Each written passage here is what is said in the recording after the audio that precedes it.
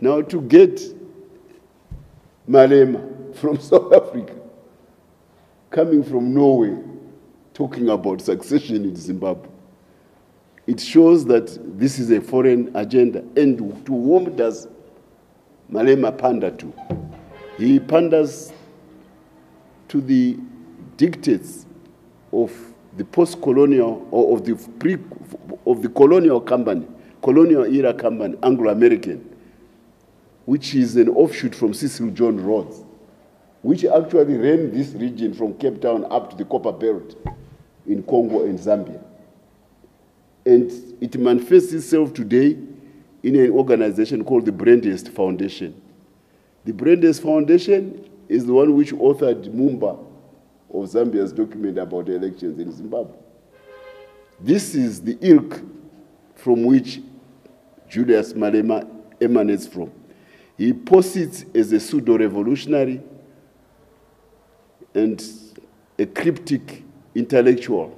He never properly went to school. And he propounds big theories about how Zimbabwe should be run, as if it is his own country. At 43 years of age, he is no longer a youth. Who is he from South Africa to try to tell the youths of Zimbabwe who should be their ruler? Malema pakatipo payama. Why? Because he is a friend of Kasukwere, who a few days ago was echoing the same sentiments with the youths of Zimbabwe. Zimbabwe must arise, must arise. He has just been in election. He comes third for a party which broke away from the NC several years ago. Third from a Umkondo Wesizwe's MK from Zuma, a party which is hardly 6 months. It's clear that his pseudo-revolutionary message within South Africa has reached a dead end. That's why he could be overtaken. That's why he never made it himself to become the president. So charity begins at home. If you are so good at leadership that you can give strictures to Zimbabwean youth, why not make it success your own homegrown ride to power at Mashambanzo in Pretoria, in Tswane? He can't. So he suffers from the Rhodes syndrome.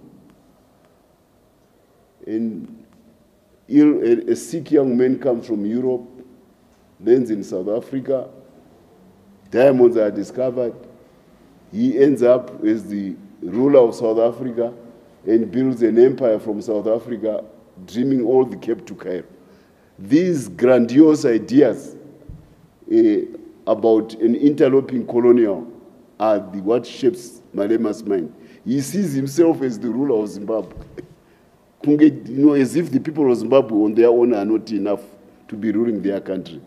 We say to him, keep your dirty hands out of Zimbabwe's affairs, Malema.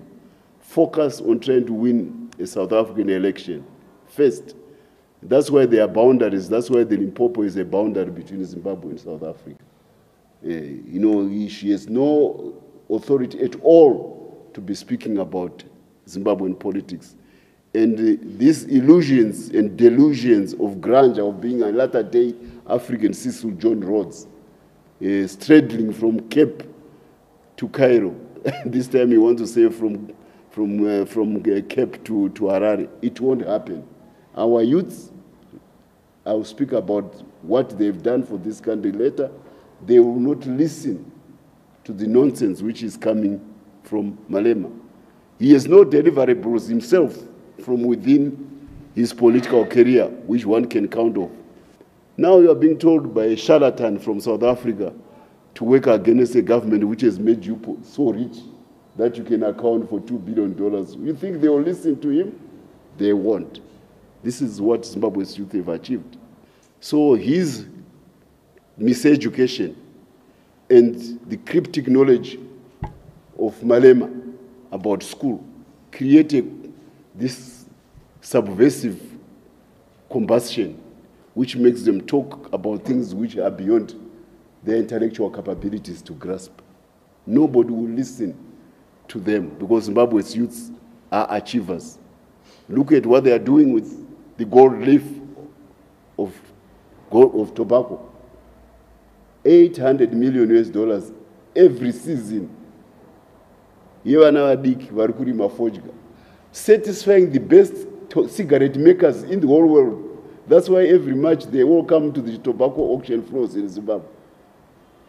World-class tobacco production, Zimbabwe is #1. Who is doing it? Zimbabwe's youth. These things would not have been possible without the Zimbabwe revolution. And the stabilization of the currency is seeing this world translate into the pockets of these young people. Now you want to tell them that there is something wrong about their government. You got to have your head, get your head examined. So the Zimbabwean youth, they are focused on progress and they see deliverables coming from our president. Obviously, when the Malemas start talking of succession and they are not members of the party and they are not Zimbabweans, it creates anxiety among these youth. So they develop a defensive attitude and they go for strong leadership. That's why they are saying to the president, Rambai Muripo, because we want to safeguard the wins which we are scoring right now. You have delivered wins. We see more of them coming. We want Rambai Muripo. It's a democratic wish on the part of the youth. After all, it's a revolutionary democratic party. They are free, like the women, like the war veterans, to express themselves on that particular issue. You cannot say they should be stopped from debating, from expressing their intentions. But at the same time, they are also pushing back against the anxiety and insecurity of those who want to become dictators of who should be the ruler of Zimbabwe and who should not be.